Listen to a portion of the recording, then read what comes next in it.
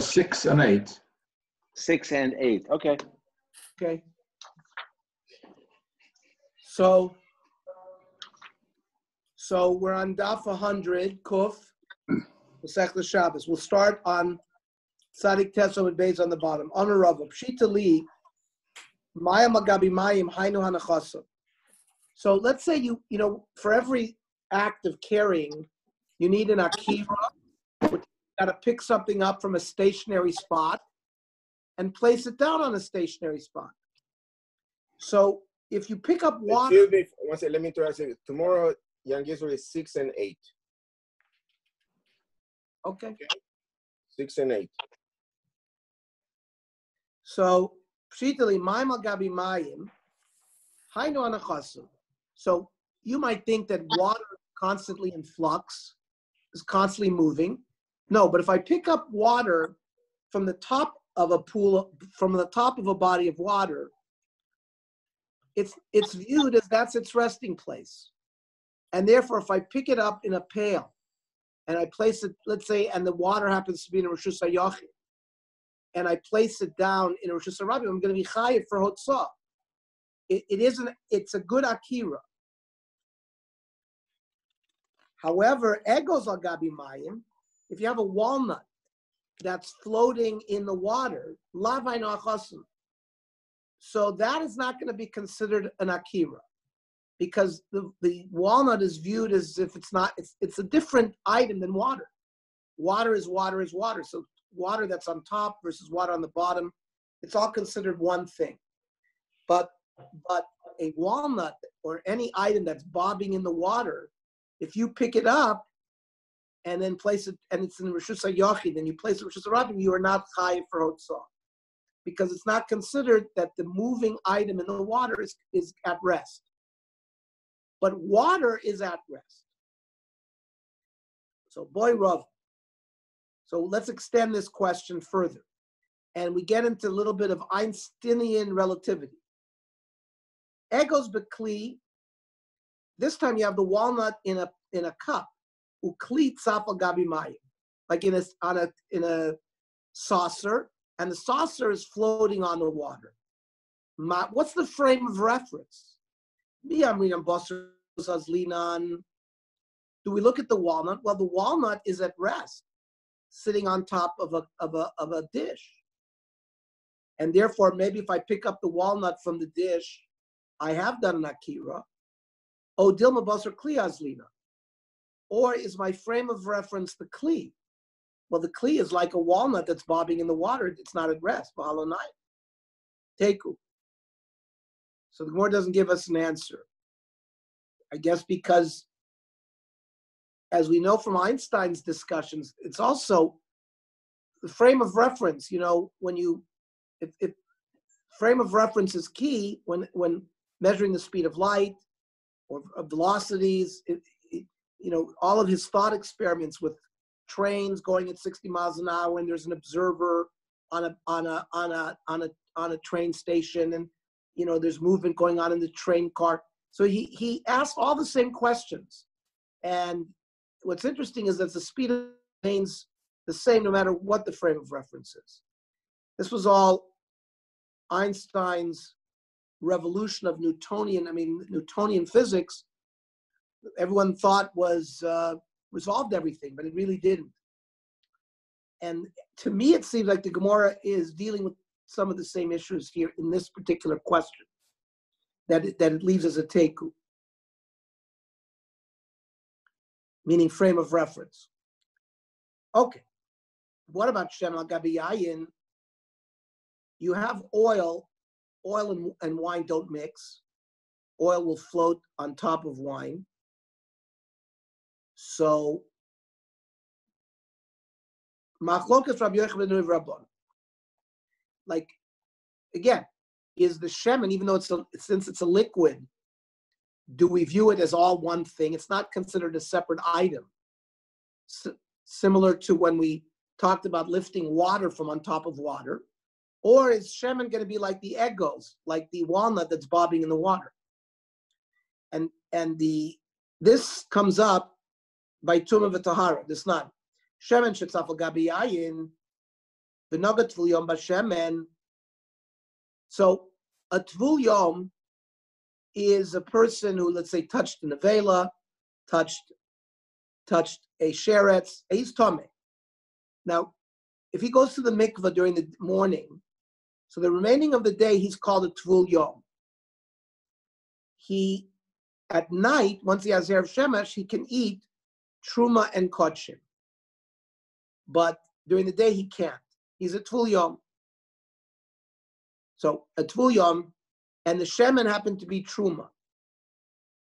And the tvul yom touched shemen, lo pasal ela shemen. So the chachamim hold that only the shemen becomes tameh, not the water.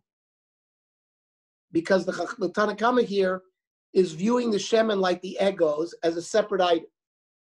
Rav Yochanan ben Nuri Omer, because they're both liquid, shneim chibur zelazeh, they're considered one unit,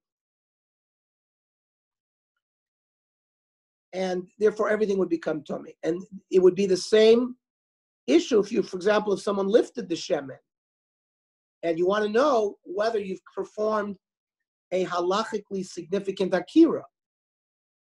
If you hold like the chachamim, where it's considered a separate item and it's floating, so it's not at rest, therefore you're not bichayiv. But Rav Yochanan ben Nuri would hold like it's picking up water that's on top of water. It's all one thing, and therefore would be considered an akira. So that would be told in that machlokes between Rav Yochanan and the chachamim regarding oil and wine, or oil and wine. Amar Abai. What happens if he picked it up full yom? Why does he have to be a full? Why does he have to be a full yom? What if he's a full? No. The picking up has nothing to do with the full yom. The case where we see this machlokas has to do with the full yom touching shemen and whether matam is only the shemen. That gives us this concept that shemen is viewed by the Tanakama as a separate item. It's not a chibur to the water. So therefore, analogizing over the case of Shabbos, if somebody picked up the shemen, that whether you're chayiv or not for a real akira would be totally in this machlokas, whether shemen and water or shemen and wine is considered one unit or not one unit. But I'm asking you, why does he have to? What happens if he's a full tameh without being a full yom? Let's say he's mamish a tameh without having to be full yom. What difference would it make if it's full yom or if he's a full fledged? If he just it has to, because it's a technical detail regarding psul and tameh. That means whether or not, if somebody who's fully tameh touched it, so that item would go ahead and be tameh the water which it's in contact with. They use the case of a tful yom because it'll only passel the shemen. It won't convey. It won't give it a. See, truma doesn't go beyond the shlishi. Oh, right, and, right. Okay. And once a sheni touches truma, it passels it. But it can't go on and be matame further. All right, so okay. Rashi explains this. The reason why they said it's full yom because otherwise there would be no nafkamina and din, because the shemen would have a level of tumah strong enough that it would passel the wine anyways, just to contact the that food stuff to the other food stuff. Okay, yeah, good. It's a good question. That Rashi, I didn't go into that detail, but the Rashi explains that. Amar Abai. You have a bore that's 10 deep. Remember, we said if a bore is 10 deep and 4 wide, so that's a Rosh Hashanah, fine. So this one is 8 wide. The Zark L'tocha Machzelas, but you threw into the bore a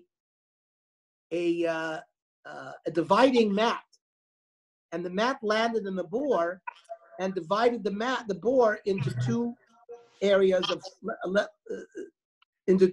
l'chura of 4, or maybe less than 4. But Abai says you're chayiv. I guess that's if it landed not where it divided them. Chilka b'machzelas, if it so happened to land where it divided the board directly into 2 things, potter, because now it turned the bore into a mechitz, right? It doesn't have the right dimensions for Rosh Hashanah. Now remember that we dealt with this Friday morning with the concept of if you take a board that's 10 and you remove the dirt from it, if it happens simultaneously, that you throw something out of the bore and you make it. So we dealt with that. So Abaya seems to say, so if a temporary mat will be mavatal the mechitza of a bore, certainly using dirt, which is going to be, which seems to be more kavua than a mat, will be mavatal the mechitza. Now, Rabbi Yochanan, remember, Rabbi Yochanan wasn't sure if you threw dirt either into the bore, out of the bore, and you changed the status of mechitza. He left that as a question.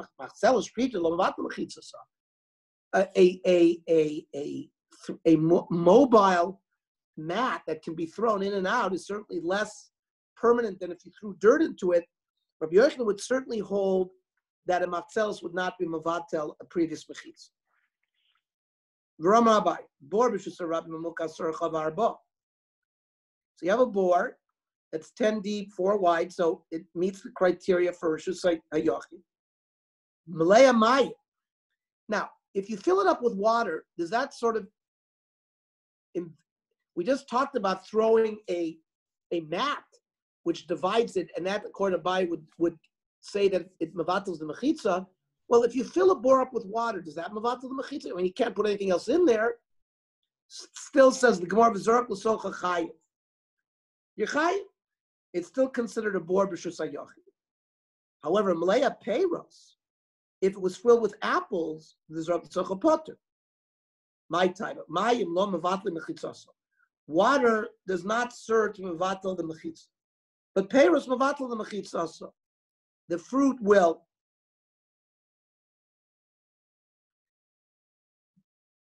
Because as if it was, for example, Rashi says it's as if you filled up with dirt. Peiros is like that, but water will not do that. We don't say lo avriyan kevan demolehu with water lo avi rishus hayachim vatal lechitzas, but peiros will do it. There's a brisa to support this. Hazarik ben ayam li istratya. Istratya is a Rishus Harabim. It's like Tiananmen Square. It's like a big square. Now, we're going to learn in detail that the status of a body of water is a carmelis.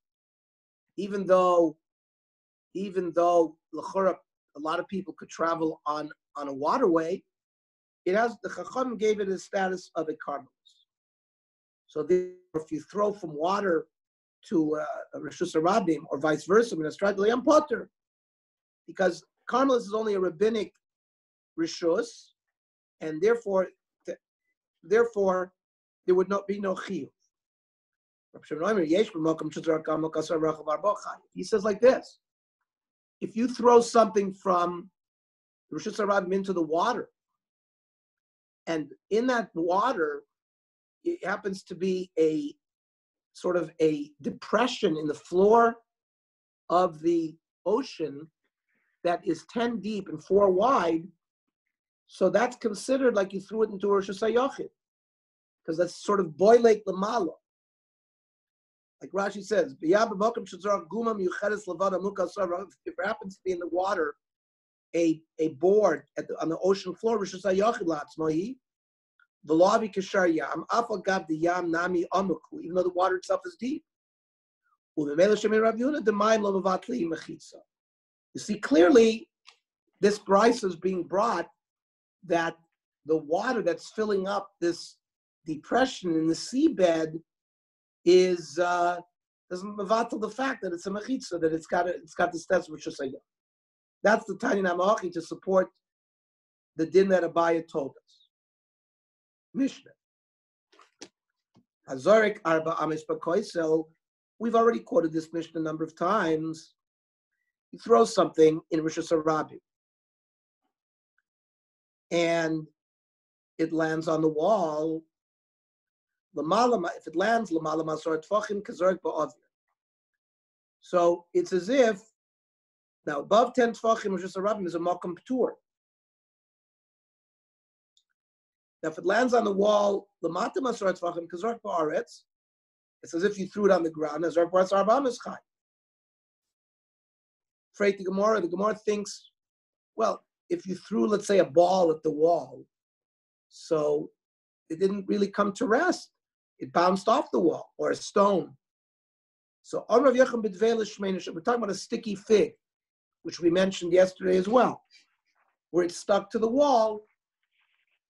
And so if it's below 10 tfachim, you were chayiv for transferring from Rishus Rabim to Rishus HaYachid, as long as the wall is also 10 tfachim high, right, which we said, right? So it's Rishus HaYachid. Or you're chayiv for transferring Arba Amitz Rishus HaRabim, even if that wall was not the Rishus HaYachid, traveled more than Arba Amitz, as long as it's within 10 tfachim of the ground, so it remains in the airspace of Rishus HaRabim, so you're chayiv for transferring Arba Amitz Rishus HaRabim.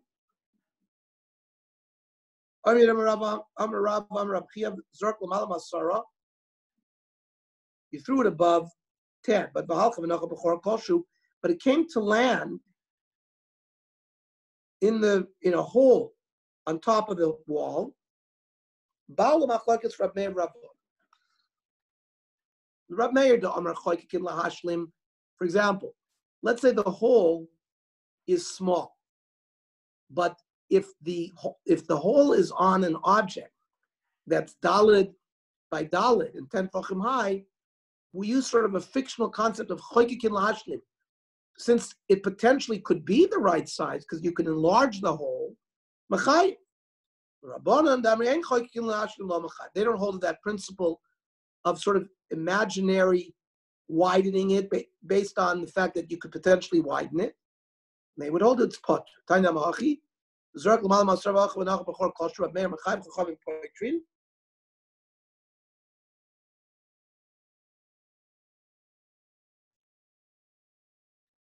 The Rambam seems to paskin like the Chachamim.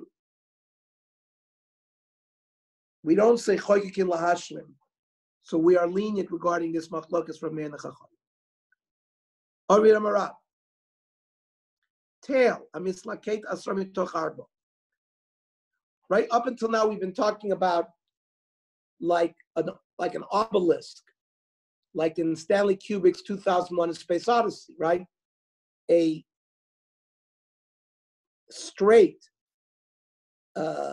construct of something that's sitting in Rishus HaRabim, 10 high and 4 by 4. Here, Rav Yehuda Marab is telling us that if you have a sloped, like a mound that goes up gradually, as long as it rises, asar tfachim mitoch arba, as long as it gets to 10 tfachim high within arba amayis, that's enough. Zorak the nachal gabav chayiv. That will create the same kind of. Now, if it's not that steep, meaning it rises 10 tfachim over 5 or 6 or 7 on this, so then you would not be chayiv. We see this in relevance to another din. Mavui sheshavel tocho. The nasa midron Rishus HaRabim. You have like an alleyway off Rishus HaRabim, and we're going to learn in Masechta Eruvin at length that you have to put a lechi and a koire in order to carry into that mavui. You have to have some kind of hecker. You need a beam, either across the mavui or on the side of it, a lechi, so that people in the mavui will recognize that we're now leaving the mavui and entering the Rishus HaRabim. Without that, you couldn't carry, even though the mavui is 3 sides, it's like a chotzer off the Rishus HaRabim, and technically Rishus HaYachid. You still can't carry there unless you do that hecker. However, says this Baraisa, if it has its entrance to the Rishus HaRabim is sloped,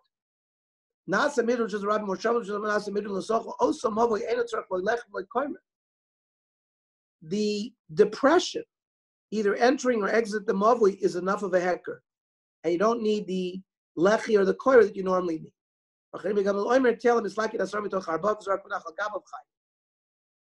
And that's why over there, Rav Chanina said that just like it's a standard mechitza.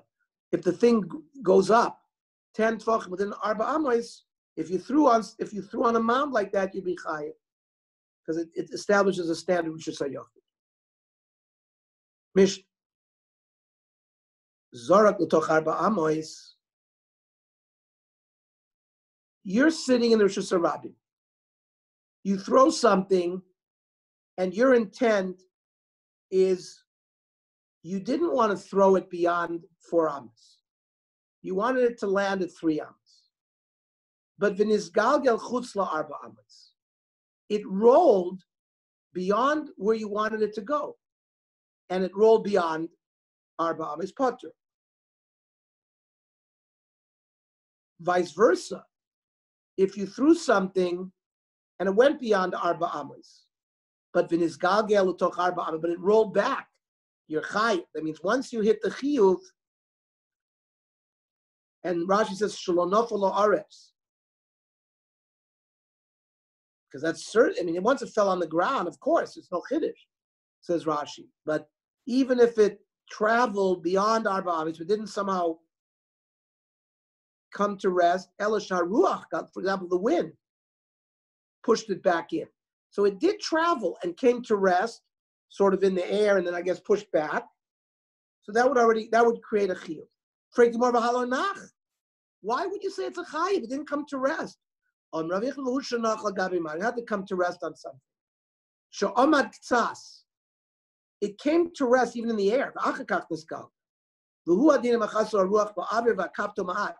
Says Rashi, even if the wind, it didn't come to rest physically on something.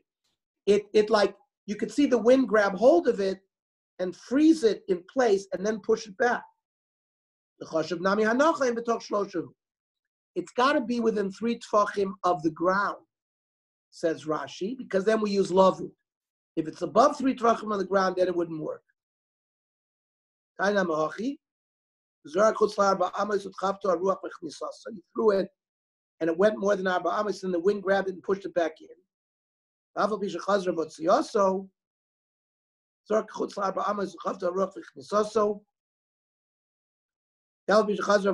even though he went and did it again, potter. I guess in that case, the ruach didn't stop it completely. If the ruach stopped it even for a second, then there would be a chiyuv. That's the brisa to support what Rabbi Yochanan said. But Amar Rava Tov Shlosh Rabbanon. Now this concept, with you within 3 tfachim of the ground, so not everybody holds lavud.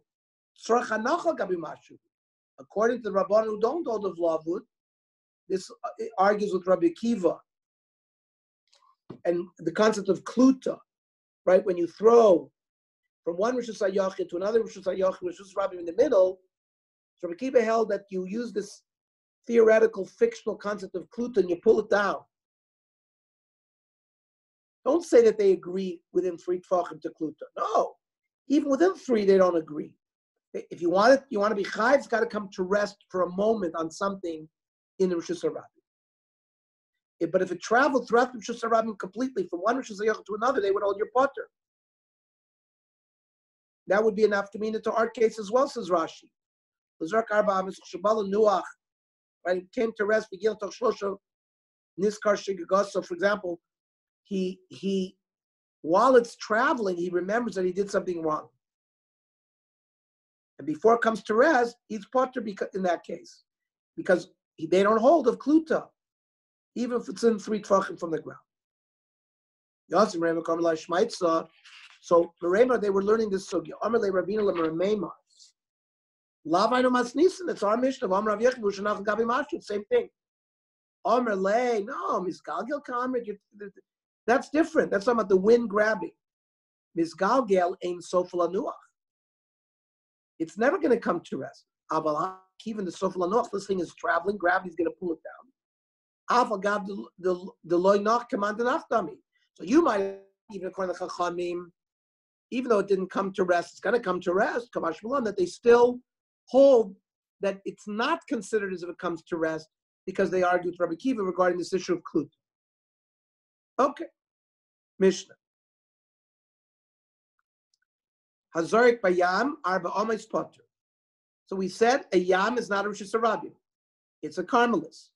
So if I'm on a boat and I throw dalad, I'm not chayiv. Im hayir rekak mayim. Rekak mayim is like a little pond of water that's in the Rosh Hashanah. Rosh Hashanah malechas bazerk l'toch arbam is chayiv. This is talking about, we're going to see where it's not ma'akev people walking Rosh Hashanah to walk through it. So therefore, if you throw it, it landed in this pond, you'd also be chayiv. It's considered part of the Rosh Hashanah, says the Mishnah. As long as it's not 10 tefachim deep. Once it's 10 tefachim deep, so then if it's dalad al dalad, it would be Rosh Hashanah. If it's less than dalad al dalad, it would be it might not be Rosh Hashanah, but it's not part of Rosh Hashanah either because it's 10 tefachim deep. Then Rekat Ma'im Rosh Hashanah Malechas Bo. Somehow the Mishnah repeats itself and says Azor B'Soch Arbam is Chayiv. The Gemara will have to give us a reason why it repeated itself. I understand this when you said Im Hayarakek Mahaleches Bo. That's the concept of Hiluch Hakamashblon. Hiluch Hayadei Atchak Shmei Hilich. That if the people in the Rosh Hashanah will walk through it when they need to, that's considered like it's part of the Rosh Hashanah. However, you want to tell me Tashmish Hayadei Atchak, but let's say they would only use it. Walking and using it are two different things. Use of an item is not considered tashmish. Fine. Why did you have to give me the end of the Mishnah twice? To teach me the halacha chad b'masacham and chad b'masachsham. Because the halacha will be the same whether it's winter or summer. Tzrichi. The itar chada havim yahani milas b'masacham. If I only been told once, I would have thought, only in the summer. Davidi inish the mazgila krin of shayu. It's hot. People will wade through the pond to cool themselves off. Avi masak shamim. People don't want to get dirty, low. So I had to be told. And if I would have been only told once, I would have, if it's winter, the kiva the mitan was, listen, people are dirty from the mud anyways. So people will walk in it because they're not makpid on more dirt. So that's one way of learning. Abaya Omar, I'll give you another one.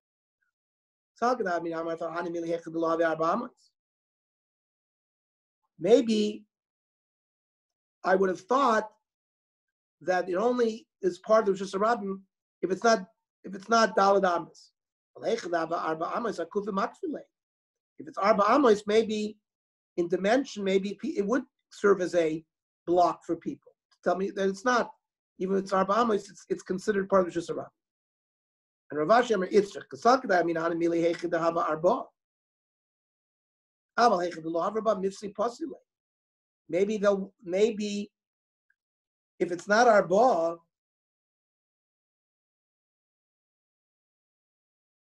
for Tvachim. But if it's less than 4 Tvachim, people just step over it. And maybe the pond, therefore, would not even be considered part of the Rosh Hashanah. So I have to be told, no, it is part of the Rosh Hashanah, even if it's less than 4 Tvachim.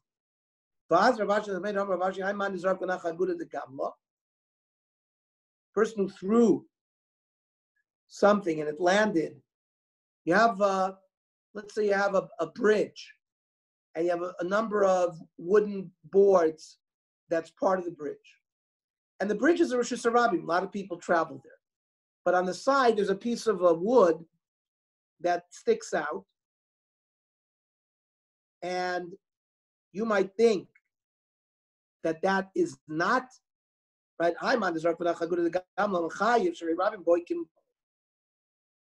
It's less than Arbet Tvachim. It's still considered part of the Rosh Hashanah because the Rabbim will be pushed onto that board, even though it's not part of the main sort of bad bridge, since the Rabbin will occasionally use it. So the same thing here by a pond that's less than 4 tvachim. Since the Rabbin will be boikin boy, Rav Ashi is consistent, it would still be part of the Rishus Rabbin. Mishnah. Hazorik min hayam li'abosha. Person's on the water, and which is what we said is a carmelis. You throw from the carmelis to the beach. Even if the beach was Rishus HaYachid or Rishus HaRabbi, made no difference. Meaning, if you throw from the yacht, you're in the water, you throw it to the boat. You throw from the boat into the water. You throw from one boat to another boat. Doesn't make a difference, potter.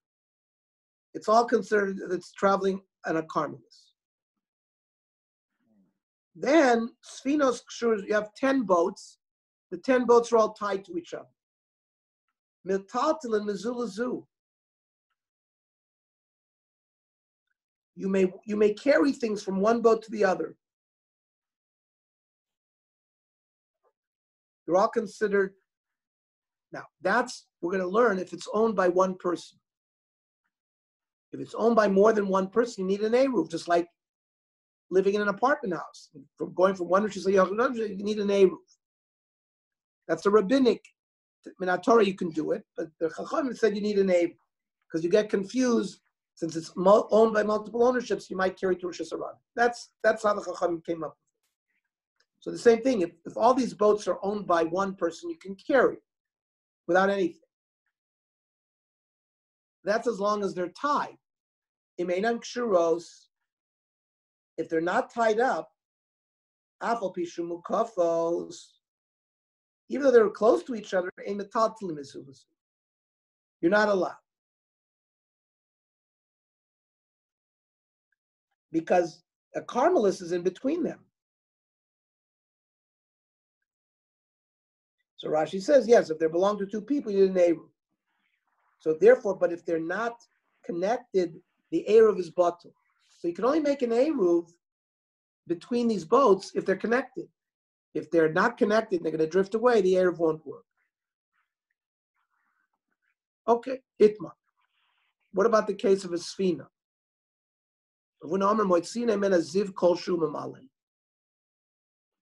So let's say you're in a freshwater lake. And you want to get some drinking water. So Rav Ashi says, you have to stick out a stick from one of the walls of the boat as a hecker. Once you have that hecker, you can reach down with a pail and bring water from the water into the boat.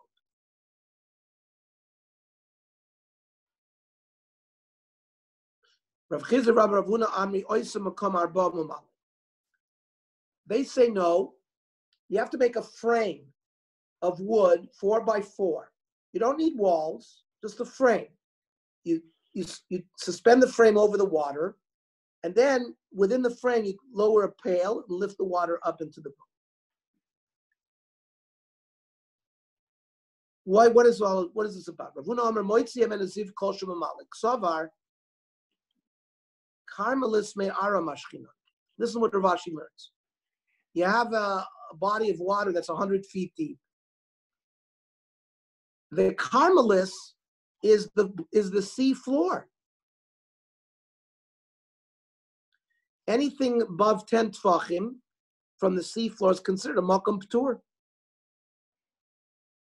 So therefore, when you pull up the pail of water from the top of the water, you're pulling up from a makom p'tur. So what's the stick that you stuck out from the boat as a simon? You don't need a ziz. We just do it as a hecker to recognize that, you know what? Really, the yam is a carmelis. People should not forget that this is a carmelis. Technically, if you were not in deep enough water, you would not be able to do it. So we're going to ask a question. Well, how do we know whether it's deep enough? So we'll get there. But the basis for the heter of Rav Ashi is because he holds that the carmelis extends from the bottom of the ocean or water floor.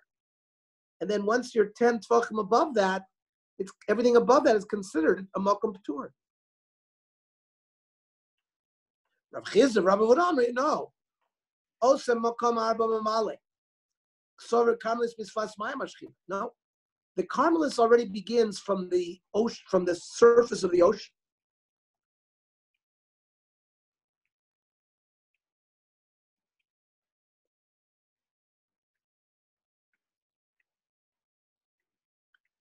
So maya aras smichta.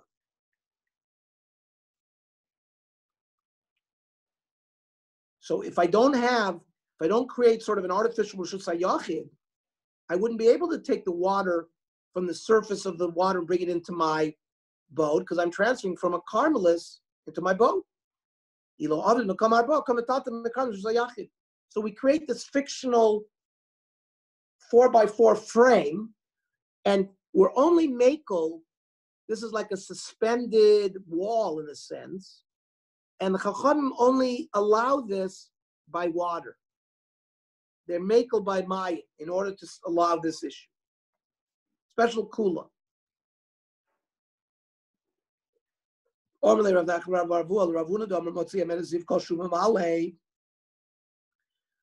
to Ravuna, allowed you to stick out a stick as a hecker. What about zinan deleka asara?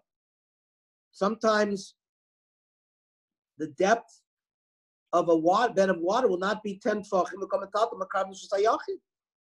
and then you'll be pulling water up from the karmelis which is not permitted. A